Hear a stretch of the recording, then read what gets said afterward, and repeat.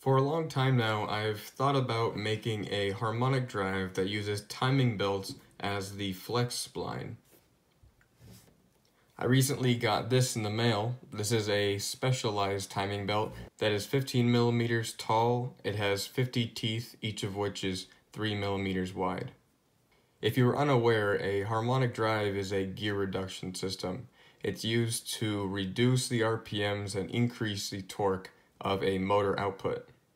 A harmonic drive specifically is one of the best gear reduction systems out there.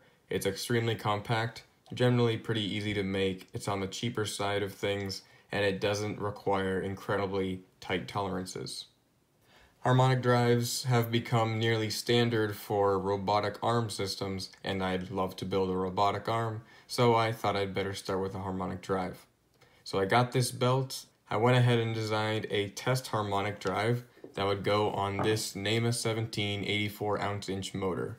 The harmonic drive that I designed doesn't have any mounting points, so it couldn't actually be used for a robotic arm. It's just a test, just to see if I can get that gear reduction with a reasonable torque. The design is mostly 3D printed. The pieces start with this belt drive, of course. This is the bottom of the harmonic drive. This is the top. I have 4 M3 screws, 2 of which will be used to mount the harmonic drive to the motor, and the other 2 will be used for the mechanism. These 2 are 6 millimeters long, and these 2 are 18 millimeters long. I have this internal bar which will go on the shaft of the motor. I have these 4 bearings, each of which have a 3 millimeter bore, 10 millimeter outer diameter, and 4 millimeter height. Then I have this one larger bearing.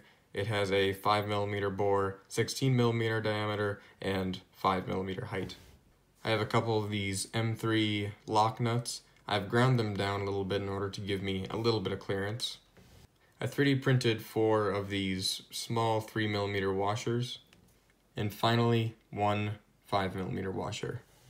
So I've got all the pieces. Most of these pieces are their second or third iterations. I've already done some playing with this and some tests, but now I'm ready to do this final assembly for this rudimentary harmonic drive. The first thing that I need to do is to mount this bottom piece to the motor. I will use these 2 M3 by 6 millimeter screws to fix the piece onto the motor.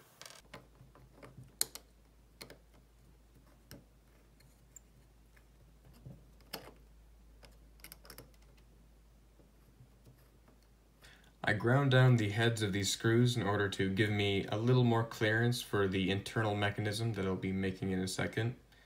This bottom piece is an internally facing gear. It has 52 teeth, and it also has a lip on the inside of it. The belt will rest on top of that lip, and it fits into here.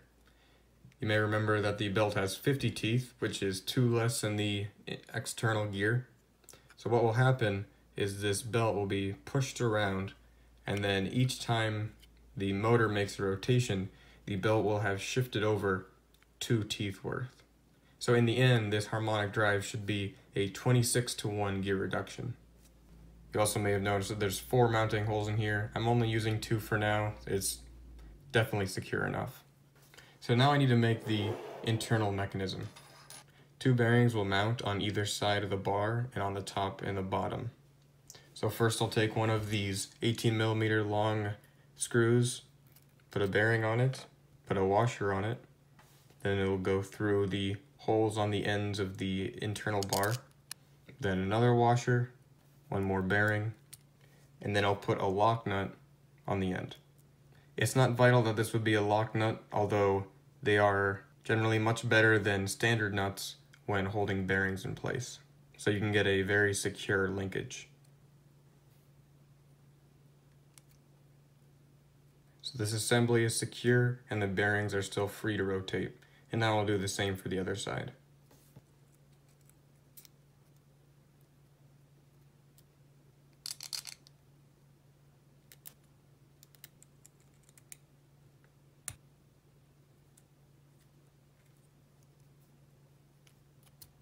All 4 bearings are now mounted to the internal bar, and all of them are free to rotate, which is good. If one of them weren't free to rotate, I would have loosened the bolt just enough so that it could. And now I can mount this onto the motor shaft. I designed this so that the bottom of these bearings should be able to press against the lip that's on the inside of the gear. So this is what the assembly looks like so far. I'm going to go ahead and turn on the motor so you can see the rotation.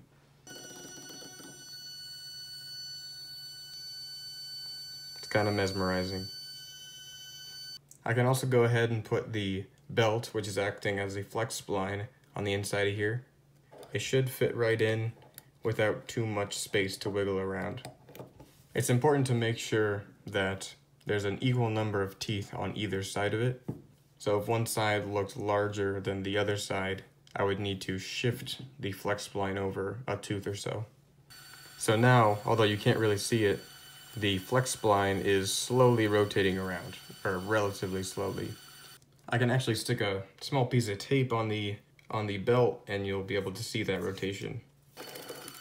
So now you can see that the belt is actually rotating. And this is exactly what we want. I'm not going to put this 5mm washer on the top of it. This is supposed to be a separation between the internal bar and the bearing that will go around it. And then after that, I'm going to pop this larger bearing into the center of the top piece. It's not perfectly level, but it doesn't matter since this is only a test. So I can now go ahead and slide this on the top of it. This can be a little difficult to get it lined up properly. So like I said earlier, this is only a test. So this top piece is free to just be pulled off. If this were for a real robotic arm or something like that, I'd have a large bearing to go around the full thing, which both pieces would press into so that everything remained totally rigid. But this isn't going into anything like that, so I don't need it. So now if I turn on the motor, the rotation of the flex spline should be translated to the rotation of the top piece here. And that's exactly what happens. So the output is spinning much slower than the input, which is exactly what we want. And I do have to keep this held on here with my finger, otherwise it would just pop right off. There's a little bit of noise, which I think is from some of the screws rubbing in here, but I can remedy that in future designs. Unfortunately, I can stop this with my fingers, which I shouldn't be able to had this system worked perfectly. It's very strong. There is a lot of torque coming out of this thing. I'm trying to stop it with my fingers and I cannot easily. I am able to delay the rotation though if I press hard enough. It is decently strong though. So the reason that I still am capable of moving it, even though it should have far too high torque that I could stop it with my hand, is because the belt on the inside is slipping. I believe that I can fix this pretty easily. If I stretch this flex spine, you can see that there's a little bit of a gap in between the bearing and the timing belt. This should not be there. If I made a slightly longer internal bar, then the bearing should be pressed right up against the flex spline and it should have no room to move like this. If I did that, the belt would not be able to skip on the internal gears here and it would be able to truly output the maximum torque that it is predicted to. But the system is already not at all backdrivable and has no slop whatsoever, which is great. So overall, this test is definitely a success. I really enjoy putting together these small mechanisms like the internal bar here. So making a harmonic drive is very fun, especially since it's been something that I've been meaning to do for a long time. This little mini project has been very inspiring, and I'm definitely seriously considering building a robotic arm, potentially with these motors, maybe with NAMA 23s, maybe even some traditional BLDC motors. But I would very much like to take this system farther and make a full robot out of it. Overall, I'm very happy with this proof of concept, and I am very excited to expand upon it. That's all I have for now. Bye.